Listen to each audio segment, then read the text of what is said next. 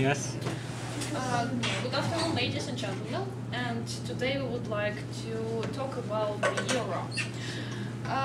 As our discussion, our talk will be divided into three parts: easy, introduction, analysis, and conclusion. So, as there is currently the eurozone suffer the crisis, an important question arises: is euro area an optimal currency zone? We will see. We're going to analyze the eurozone by criteria which were developed by Robert Mundell. And these criteria are the following. There are three economic criteria: labor mobility, product diversification and openness, and three political criteria: fiscal transfers, homogeneous preferences, and solidarity versus nationalism. I will start from labor mobility. This criteria is supposed to be one of the most important criteria. There should be a high rate of labor mobility among the parts of currency zone. If the labor mobility is high, it means that it will balance out the unemployment rates in different countries of the zone. However, the eurozone has failed to achieve high labor mobility. As you can see on the chart, these are the current unemployment rates in different countries. We see that in Greece currently there's 25.6% of unemployment, in Spain 22.5%, while in Germany it's 4.7%. If the labor mobility was high among these countries, in all these countries we would see the unemployment rate, an average unemployment rate of 11.1%, which is average on the eurozone. So why this happened? Because we all know that citizens of the eurozone can easily move from one country to another, but there are some other major obstacles, like language dissimilarities, like cultural dissimilarities, differences in education system, and lack of cross-border personal ties. All these things prevent people from moving from one country to another, and because of this, only 3% of European citizens now live in other European countries. Presenter will continue. Let's continue the economic criteria. Second is product diversification. According to the Peter Cannon, OSCE countries should be well diversified and have similar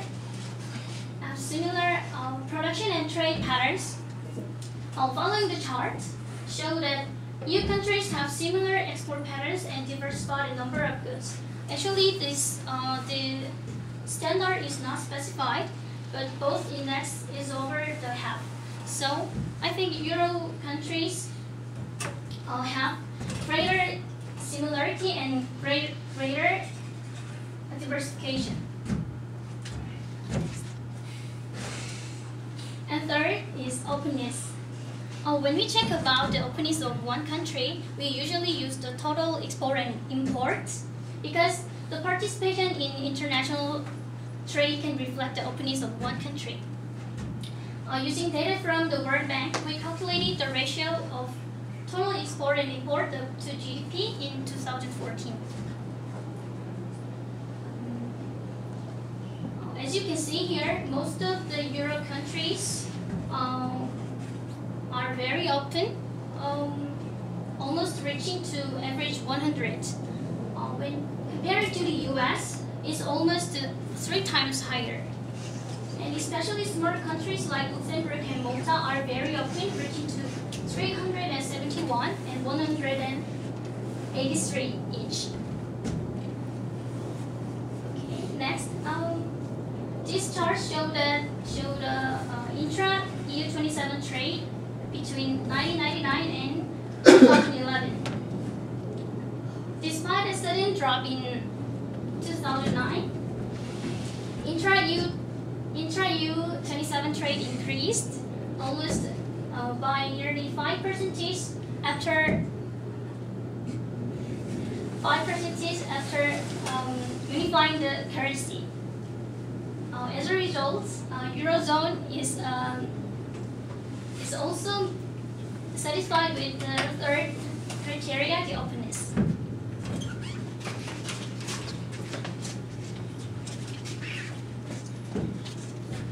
I will explain about physical transfer of political criteria. When it comes to transfer criteria, countries that consent to assist with each other in case of the adverse shock built on OCA. But until now, Europe has no evident arrangement in preparation for the case. This chart shows that they spend only 0.3% of total expenditure of European countries 2013. Homogeneity preference is essential for managing crises efficiently. A consensus on the way to deal with asymmetric shocks is necessary for monetary policy of the entire currency union. The EMU has been more than 10 years, but they seem far from a common idea for Europe. For example, the EMU in 2013, the German government encouraged the integration to make the EMU a real physical union. But the other countries disagree with their position. Consequently, the decision-making process is still not unified and restricts the Eurozone ability to act. Therefore, Eurozone has not satisfied this criterion.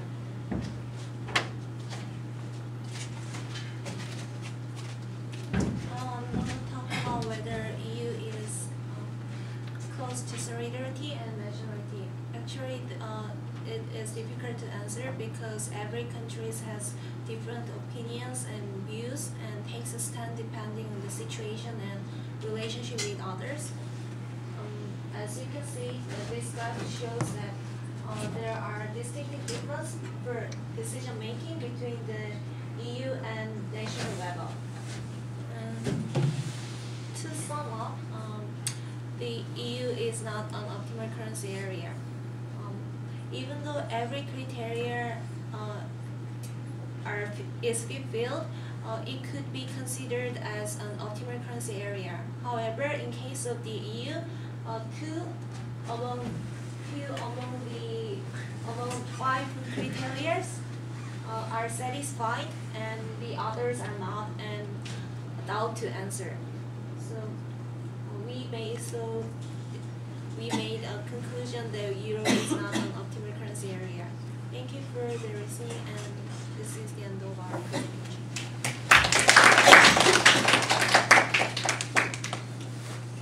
Okay, so then do you have any opinion of the experts about this, whether Euro is an optimal currency area or not? We looked for some opinions, like we read an article of Kenneth Rogoff on Yes. Project Syndicate, and he actually said that in 2012 he predicted that Euro will not help for long because it doesn't fulfill many criteria, many Mandel's criteria. Okay. So then the next question then, if you think the Euro is not an optimal currency area, what do you think will happen in the future? Actually, many countries are trying to go out of the EU. Brexit or Brexit. You mean Britain? Yeah. Yeah. Something like that. I saw an article in the newspaper. So, What about the Euro area? Britain is in the EU, but not in the Euro area. Euro area, the 17 countries. what do you think will happen in future to the euro area? I think that many countries want to leave the euro, but I don't think it's likely to happen because the policy of Europe is dictated by big countries like Germany, like France, and for them it's not beneficial to let smaller countries go. Okay. So then, thank you.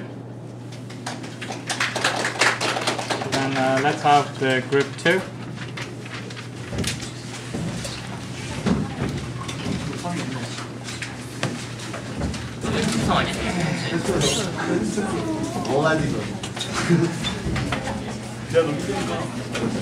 반전자.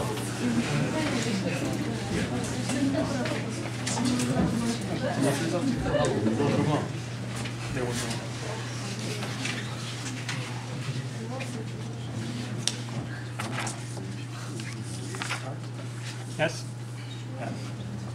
Good afternoon, welcome to our presentation, our group number 2, and today we brought the topic about the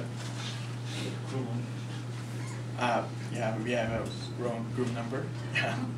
So we brought the topic about the US current account deficit. And then first, let me tell you about our content.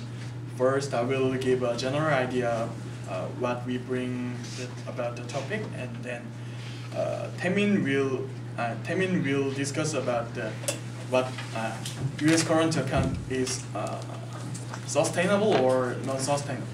Then finally, Kyuno will wrap up our presentation with conclusion and Q&A time. So if you have any question, please wait until the end of our presentation. So the US current account deficit has gradually become the focus of the world economy. So many scholars have studied the issue of trade imbalance from the different perspectives. So we focus on the side of the US current account is not sustainable, so they will discuss about this matter. And then my name is Taemin Choi, and now I'm going to talk about sustainability to US current account. So first one is investment in US assets.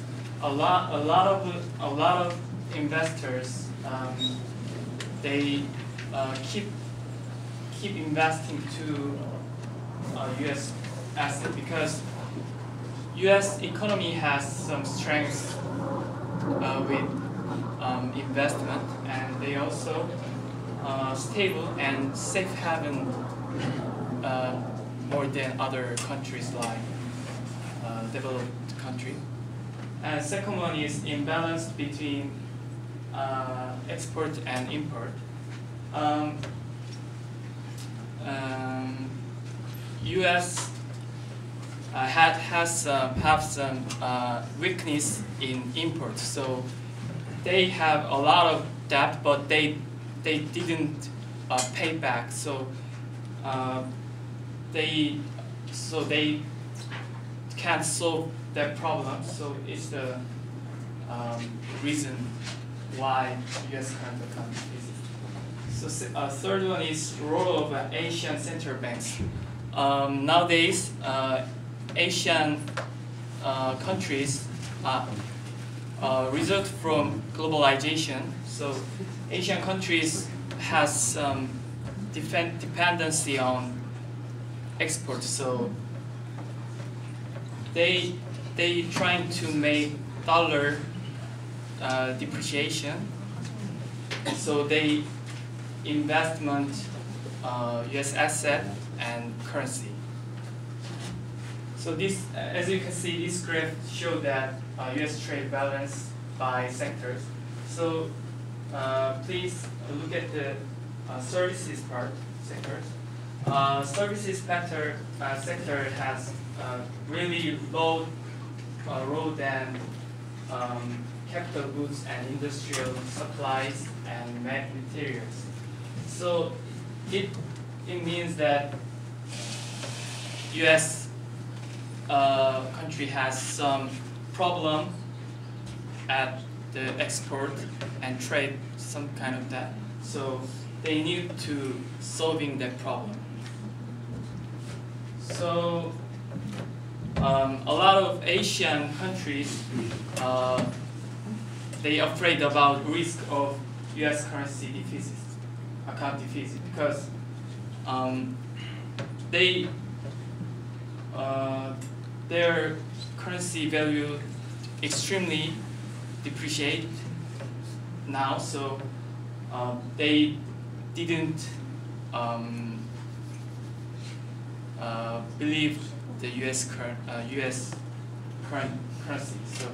So China and Japan and Korean ministers say that we didn't believe the U.S. currency. So Barack Obama, after that, said like this: there is no safer investment in the world than in the USA. So next part will be presented by Chuan. Next slide is the U.S. current account deficit is not sustainable. About the question that U.S. current account deficit is the U.S. current account deficit is sustainable? The Sebastian Edward, NVIDIA research associate said no, it's not sustainable, and adjustment, if history is any guide, it's likely to be painful and costly, causing the U.S. economic output measured as GDP to plummet. It means in order to sustain the U.S. current account deficit, they have to spend a lot of their money. There are the three reasons of U.S. current account deficit is unsustainable. First is loss of market confidence. If there is loss market confidence, that can cause the economic recession because of the afraid of risk. Second is the GDP made by foreigner. By increasing the foreigner in U.S., the inflow is also getting increasing. So that can cause the U.S. current account deficit getting worse. Third is the pressure of Asian country. Asian central bank try to keep the U.S. capital for their economic strategy, so they can cause the current account deficit getting worse.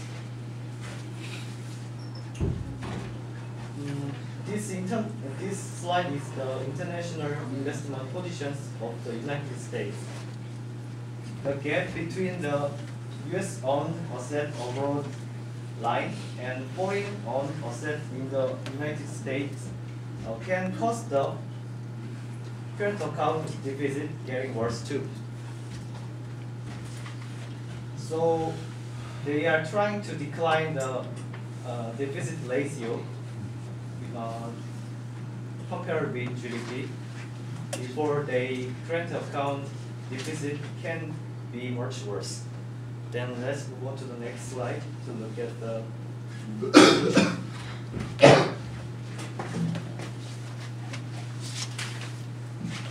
Okay, I will make a conclusion about our presentation today, and I think to investigate is a good way to investigate the sources, the investments, and the structure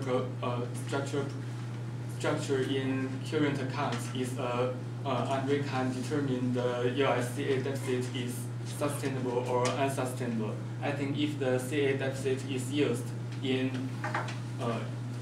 domestic investment, and it is sustainable because it can enhance the ability of repaying the debt. And if the CA deficit is used in trade sector, and it's also sustainable because it can stimulate the exports in the future, and it can also enhance the ability of repaying the debt. and if the USCA deficit is because of the long-term foreign investment, and it's also sustainable because it can, because long-term private investment is more stable and it causes less crisis in one country's economy. But responding to these three standards, I think USCA deficit is unsustainable because first, the growth of household and government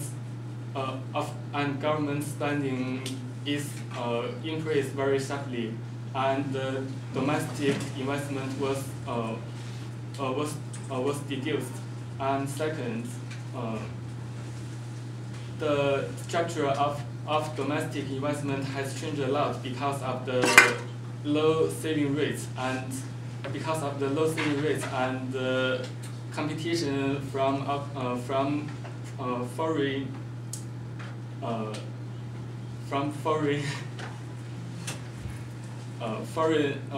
industries,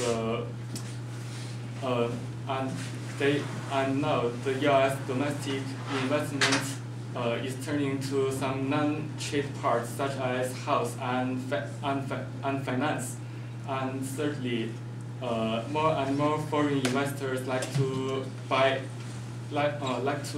purchase U.S. treasury bond rather than U.S. stock. So it causes USCA deficit more and more unsustainable. And because U.S. is the strongest country in the world, and so U.S. have a significant impact on the world.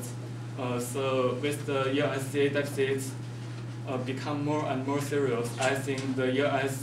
dollar may suffer a depreciation, and the U.S. The status of U.S. Dollar will be weakened, and then it will cause uncertainty not only to the U.S. and all of the world. Okay, that is our presentation. Thank you. Okay, so then what can be done? What should be done to solve the problem? You say it's unsustainable, so what should be done? US have some problem of export and import. So import is more than export. So they trying to strengthen about export. So they need to earn money and pay back their debt. Okay. And then, do you have any data about the investment? Investment? At the start of your presentation, you gave some reason why the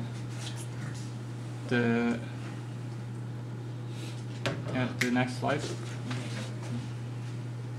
So here the investment in U.S. assets. Yeah. We just search about the not figure, just letters, paragraph. So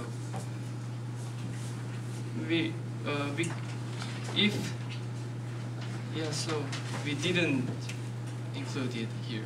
Okay. Do you have in the other report some figures about that? Yeah. All right. So thank you.